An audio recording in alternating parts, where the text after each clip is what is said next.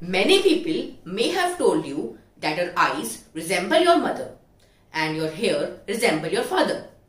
How and why does this happen? Let's find it out in this chapter, Heredity and Evolution.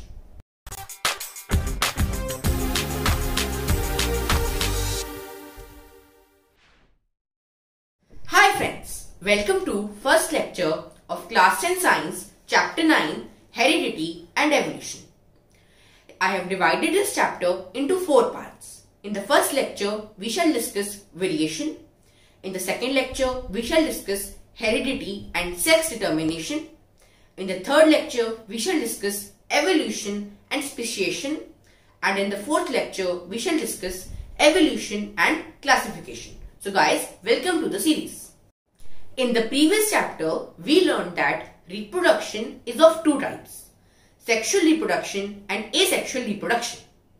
In sexual reproduction, 2 parents are involved, while in asexual reproduction, only a single parent is involved. In sexual reproduction, visible differences can be seen in the offspring.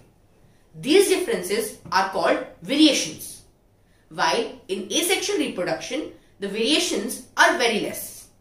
For example, if we observe a sugarcane field, we can find very little differences between the sugarcanes.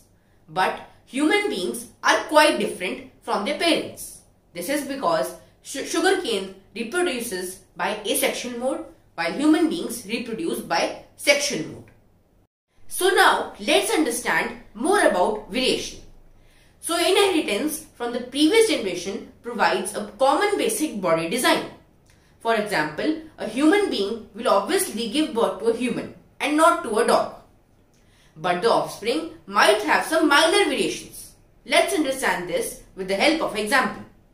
So in this example, we have a parent and it reproduces to produce 2 offsprings. These offsprings are the generation 1. These generation 1 will have some inherited characters from the parent as well as have some minor variations.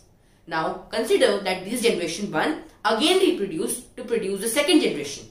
Now this second generation will have differences that they inherit from the first generation as well as newly created differences. So in this way, the variation keep on accumulating.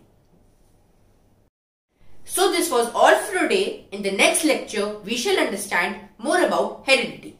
Thank you.